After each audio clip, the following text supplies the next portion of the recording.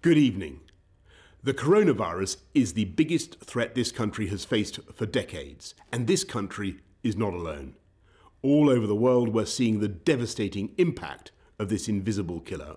And so tonight, I want to update you on the latest steps we're taking to fight the disease and what you can do to help. And I want to begin by reminding you why the UK has been taking the approach that we have. Without a huge national effort to halt the growth of this virus, there will come a moment when no health service in the world could possibly cope, because there won't be enough ventilators, enough intensive care beds, enough doctors and nurses. And as we've seen elsewhere in other countries that also have fantastic healthcare systems, that is the moment of real danger. To put it simply, if too many people become seriously unwell at one time, the NHS will be unable to handle it, meaning more people are likely to die, not just from coronavirus, but from other illnesses as well. So it's vital to slow the spread of the disease, because that is the way we reduce the number of people needing hospital treatment at any one time, so we can protect the NHS's ability to cope and save more lives. And that's why we've been asking people to stay at home during this pandemic. And though huge numbers are complying, and I thank you all, the time has now come for us all to do more. From this evening, I must give the British people a very simple instruction.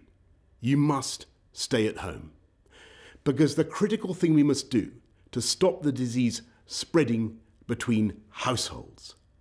That is why people will only be allowed to leave their home for the following very limited purposes. Shopping for basic necessities as infrequently as possible. One form of exercise a day, for example, a run, walk or cycle, alone or with members of your household. Any medical need to provide care or to help a vulnerable person. And travelling to and from work, but only where this is absolutely necessary and cannot be done from home. That's all. These are the only reasons you should leave your home. You should not be meeting friends. If your friends ask you to meet, you should say no. You should not be meeting family members who do not live in your home. You should not be going shopping except for essentials like food and medicine. And you should do this as little as you can. And use food delivery services where you can. If you don't follow the rules, the police will have the powers to enforce them, including through fines and dispersing gatherings.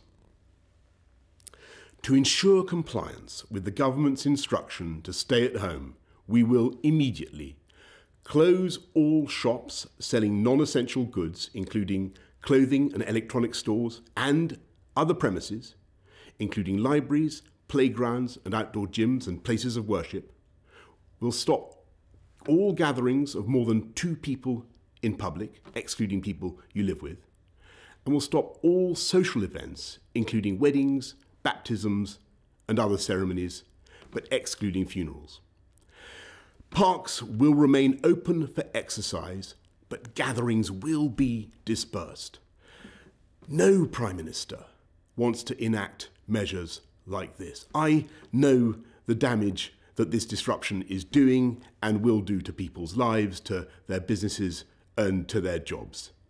And that's why we've produced a huge and unprecedented programme of support both for workers and for business.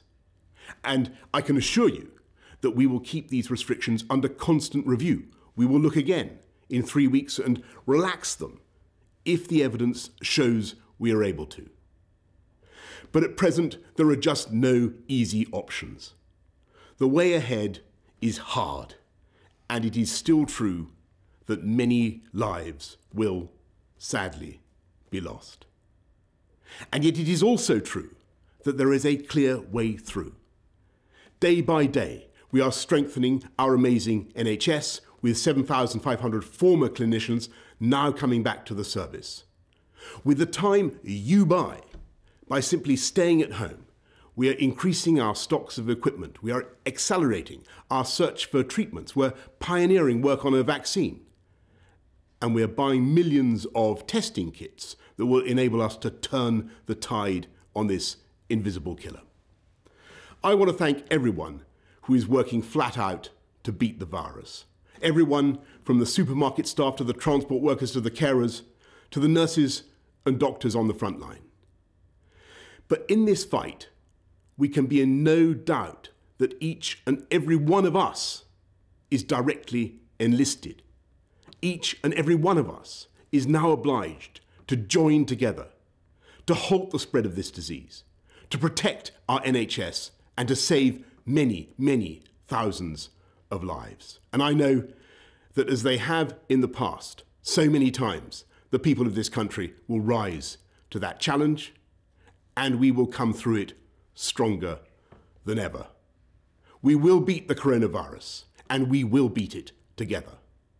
And therefore, I urge you at this moment of national emergency to stay at home, protect our NHS and save lives. Thank you.